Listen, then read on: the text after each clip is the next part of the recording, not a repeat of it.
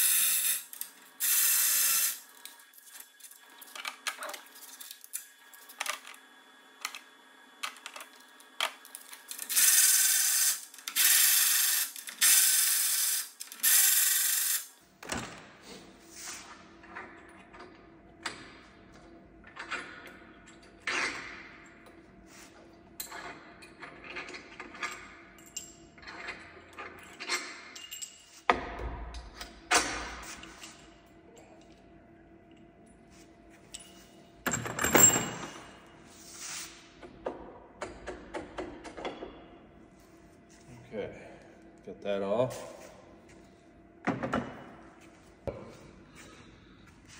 We've got this bolt here that actually holds the prop pins.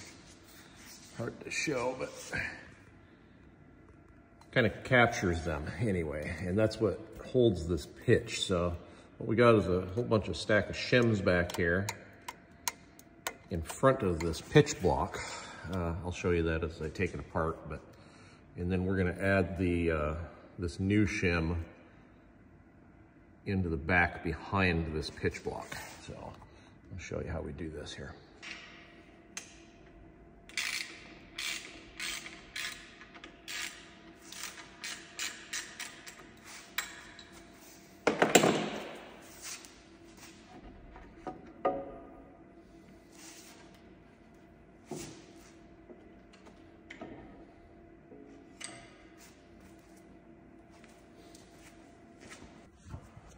Okay, so here is the new shim. We've got the bolt that kind of retains all this stuff here.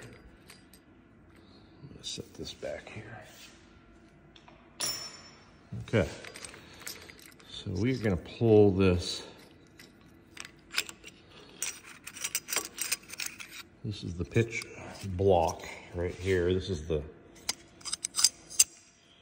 50,000th shim that I have already, which just wasn't quite enough. These are all 10,000th shims here. So a total of 8 of those, so there's 80,000ths there. I'm going to add 100,000ths back here as well. And that should get me closer to where I want to be. We'll have to do some more testing this weekend, but anyway, we're gonna put this, I'll show you here. Put this one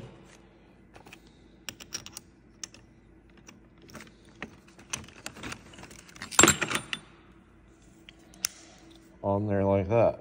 So we're gonna add that to that. And I can get rid of that 50,000ths if I want to.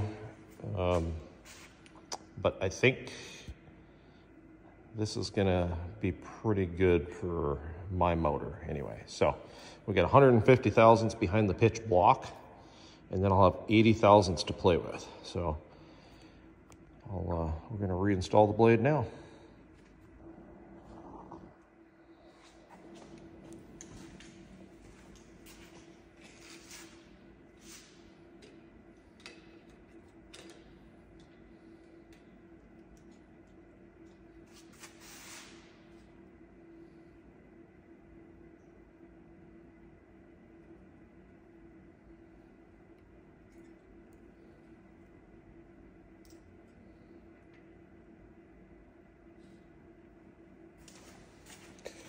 One more thing to note here is we've got some red dots on these propeller blades. One on this side, not on this. There's also a red dot here. What you want to do is make sure that this red dot goes like this and not the opposite way. So that's the way they have it balanced from the factory. So anyway, okay, we're gonna put her back together.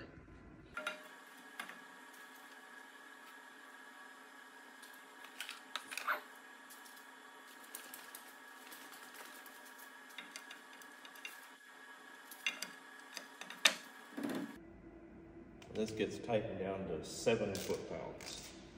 And they want you to actually back these out just ever so slightly. And then tighten this up.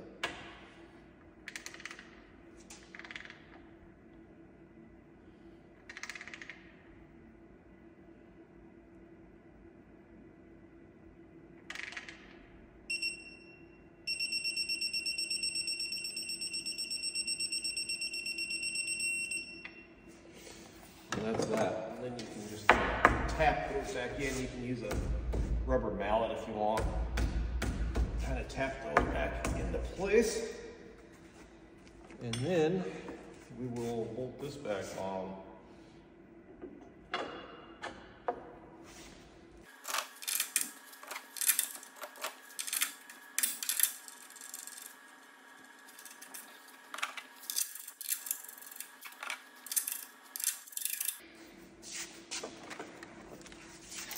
And I'm just going to run these in with this, just get them in all the way. I don't tighten anything with tools.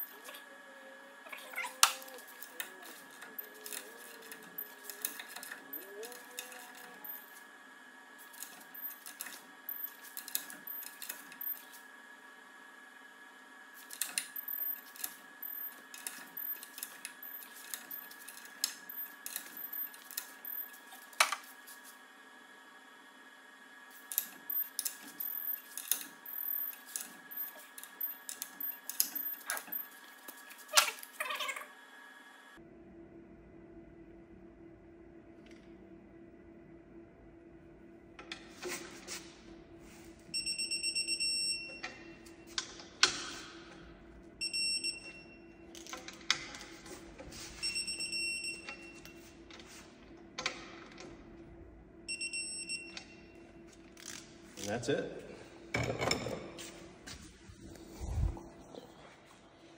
She's done, and we're pitched back up. So it's nice that they've got the, well, it's upside down, but got all the torque values on there. So really slick, really fast.